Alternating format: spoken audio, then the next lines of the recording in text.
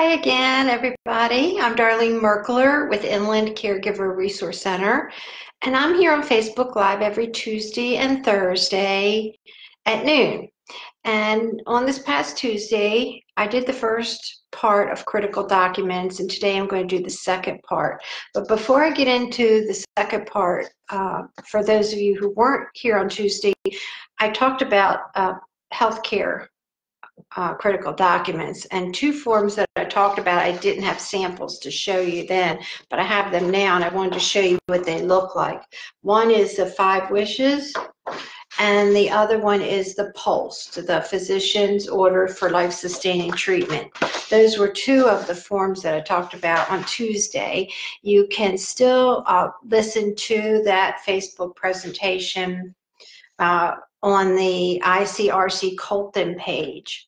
Inland Caregiver Resource Center is a non-profit organization that helps family caregivers and seniors over 60. And we are still helping our clients. Most of our services are virtual now. All 11 support groups in San Bernardino and Riverside County are virtual. And we are gearing up for in May to do some of our what we call toolbox presentations, which will be an hour long. We're going to be starting to do those as well virtually. So I showed you this list on Tuesday. These are all the critical documents that not just caregivers, not just people over 60, but everyone should have in place. So I'm going to talk about everything else on the list besides the healthcare one, because that's what we focused on Tuesday. The next section is called Essential Documents, and that includes the last will and testament. A lot of people will tell me that I have my papers in place, I have a will. Well, just having a will is not really having all of your documents in place. A will tells your loved ones where you want your personal belongings to go after you pass away. It has nothing to do with while you're living. Okay, so that's the only thing that the will does. And then the power of attorney. I had mentioned on Tuesday there are 2 different kinds of powers of attorney, one for healthcare and one for finance. We talked about the healthcare power of attorney on Tuesday. Today I'm going to talk about the financial power of attorney.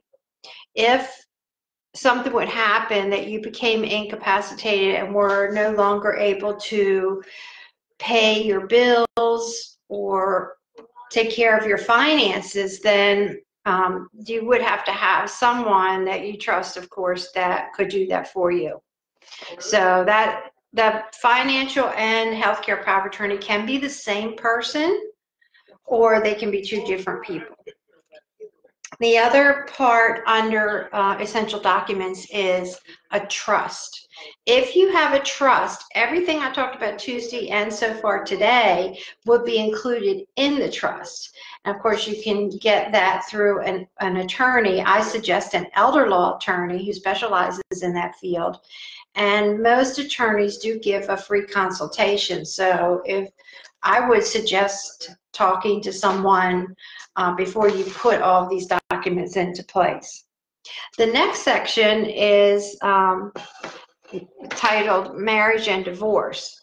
And underneath that section is your marriage license and or divorce papers if appropriate. And the reason for that is, unfortunately, when someone passes away, sometimes divorced spouse will show up and say, show the marriage license and say, I'm married to this person, I'm entitled to their inheritance. So that's why it's really important, if you are married and you want your spouse to inherit everything that you have, or at least part of it, you need to show the marriage license. If you're divorced, you need to have that in place so that the wrong person doesn't get the money. The other document under that section is military discharge papers. And the reason that's there is you're probably aware that veterans are entitled to some benefits. The one that I mostly talk to people about is a benefit called aid and attendance. Any benefits with the military, you would need to have your discharge papers. So, because that shows the dates that you served and the date that you were discharged and what type of discharge you had. So, any veteran who served in the military during a war period, which right now that would be like the Korean War, Vietnam War, and has anything except a dishonorable discharge, may qualify for this aid and attendance benefit, which pays quite a bit of money towards in-home care and assisted living. So for that benefit and any other military benefits, you would need discharge papers to show to the VA. And all these documents that I'm talking about, it's a really good idea to have them all in one place. I suggest a 3-ring binder, and you can just have different sections. One for healthcare, one for your trust or will, and so forth. The next section that I want to talk about is life insurance and retirement. So any life insurance policies that you have. I remember when I was growing up as a little girl, my grandfather, they used to have insurance men, that people that would go door to door selling insurance policies for like 5 cents a week or quarter a week or whatever. And he bought everything anybody ever was trying to sell him, he had. So when my mom started taking care of them, her parents, my grandparents, we realized how many life insurance policies he had, and some of them luckily were cash value, so she could cash them out and use that money to pay for their care, because you only really need one life insurance policy. The other thing is any retirement documents, like an IRA, individual retirement accounts, and other investment accounts. You need to have that accessible to your financial power of attorney. Next is banks. And just as I was talking about before, it's imperative to your financial power of attorney to know what, have a list of the banks, all your usernames and passwords, because nowadays most of us do our banking online. And if you're suddenly not able to pay your bills, someone needs to get into your accounts to be able to pay your bills for you. And then also if you have any safe deposit boxes. Because if you have, say, investment documents or deeds to a cemetery lot or something like that in your safe deposit box, your family would need to access those. The last section that I want to talk about today is proof of ownership. So if you own a house, land, and cemetery, or a cemetery lot, you need to have those deeds accessible. I want to tell you a story about a cemetery lot deed. I was working with a family, and the mother passed away, and the family had a funeral, and after the funeral they came back to mom's house, and they were looking through all the documents in her files and going through things and getting ready to sell the house.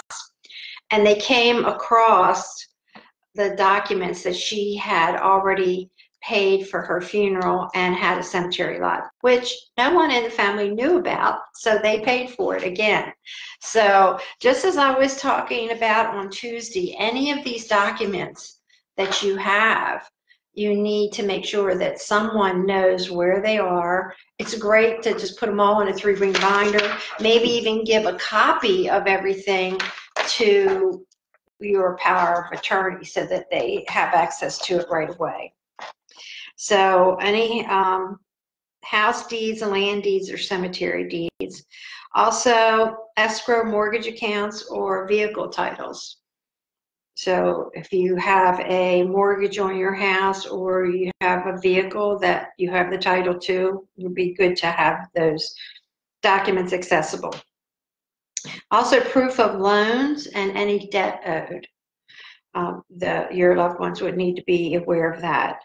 Stock certificates, savings bonds, and brokerage accounts. We talked about that a little bit, but we need to have those documents accessible.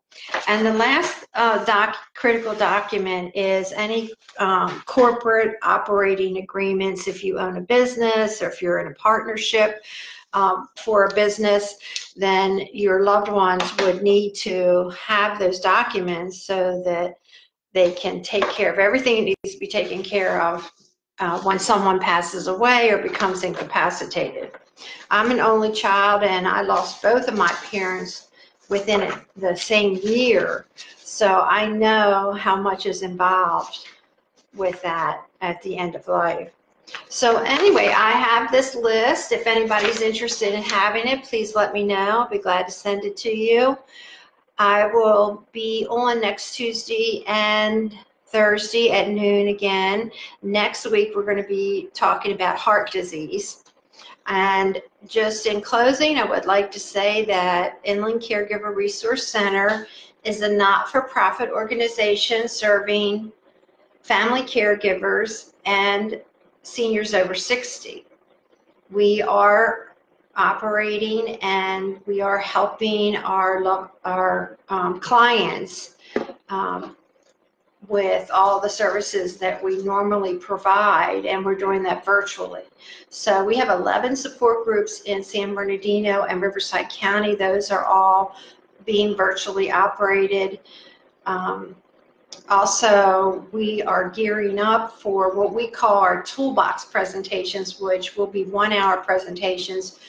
We'll be advertising that on Facebook as well to so that people can sign up for those and get that education ongoing virtually as well. So it's a whole new normal for all of us, and we're all learning and doing the best that we can. I hope that you all are well and that you're taking care of yourself, doing everything you're supposed to be doing.